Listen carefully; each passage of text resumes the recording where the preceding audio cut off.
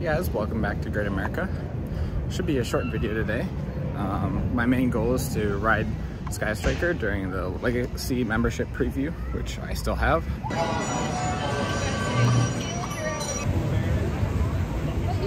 Still haven't seen a cycle. Overall, the park is pretty quiet. The parking lot's pretty busy, but I think that's just because the water park, pretty empty midways in general. Definitely not very hot today, but I expected there to be some sort of fanfare or line for this. It kind of doesn't really look like it. 2 minutes before it's supposed to open, and there's a decent line, but hopefully this should have decent capacity, so we'll be fine. Nice. This is ride time. Still not a sign, which is kind of funny. Well, they've let people in. I think we'll have our first semi-public ride soon. I think I'm gonna have to ride Eagle Blue today. I haven't been here since it's been open. Here we are. Good luck.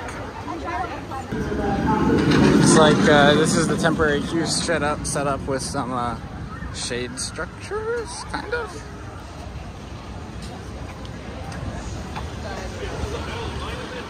I'll just have you go. Here we are. First public riders.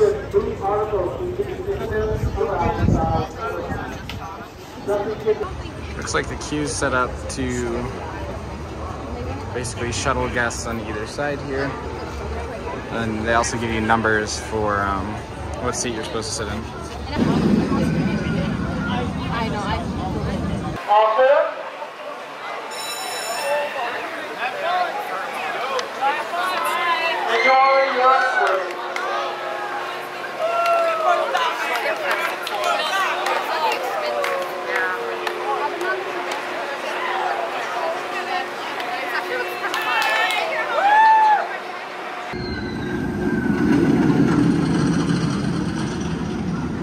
Review Sky Striker. So cool and stuff. I wish I could ride it 24/7. The restraints kind of suck, but the ride's overall pretty good. In my opinion. My humble opinion. You're everything but humble, Josh. True that. Overall, Sky Striker was a fantastic ride. I thought that the max swings were just incredible, and one of the benefits and drawbacks of the ride is just how long it takes to get up to and then back down from the max swings. You just kind of keep going higher and higher and higher, and you seriously feel like you're upside down on the max swings. It's a really incredible experience. Now, the entire ride isn't perfect. Obviously, the capacity on it's not going to be great. Cycle took about 5.5 minutes. Let's say 90 seconds for loading, which is generous. We're looking at like 300 to 400 people an hour, which is not a lot. The good news is that when the line does move, it moves quick with 40 people on the ride, but hopefully they can get that cycle time down. The restraints also aren't my favorite. They're the same Zamperla over-the-shoulder hard restraints, but they are very similar to King Chaos, where they actually use air pressure to push them down, and they can push down very hard. For me, I'm 6 foot, and it really, really presses down on my shoulder. One of my shorter friends said it really pushed down on his stomach. Overall, it's a tolerable position, but it's certainly not one that I would want to be stuck in for an extended period of time.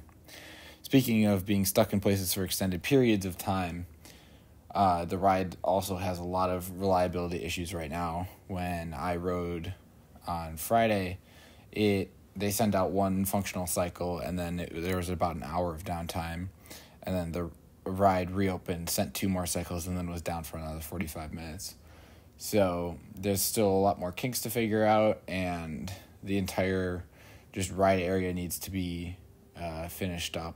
Like there's no shade structure. They put up the foldable tents instead of a normal shade structure. It feels like that they're rushing to get this ride open just because it is the new ride, and they want their newest ride to be open before the 4th of July, unlike Max Force. With all that said, it was still an incredible ride experience, and really, assuming the line isn't too long, I think it's going to become a must-ride attraction for me at the park. It really just has some incredible views, some incredible sensations, high positive Gs, airtime.